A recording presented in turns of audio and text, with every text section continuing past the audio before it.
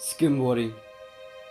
Majority of the people you talk to about it think of seeing how far you can go along the beach on a plank of wood. I see it as the future, for me and for action sports. As a kid, I always took an interest in action sports such as skateboarding, but I needed something new. Skimboarding entered my life by surprise. My brother used to go to the beach with me, and we would see how shallow we could go without falling. In an attempt to get better, I searched it up on YouTube, and I saw people doing skateboarding tricks on water and surfing waves from the shore.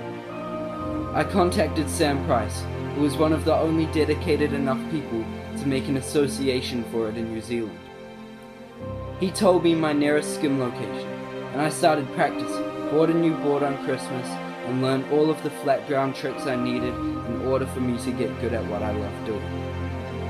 In March 2016, I built my own board, and I've been doing it ever since.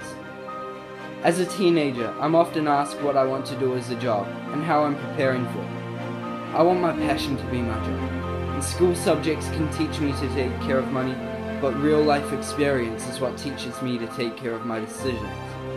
It's what teaches me how to get noticed, create an image, and succeed.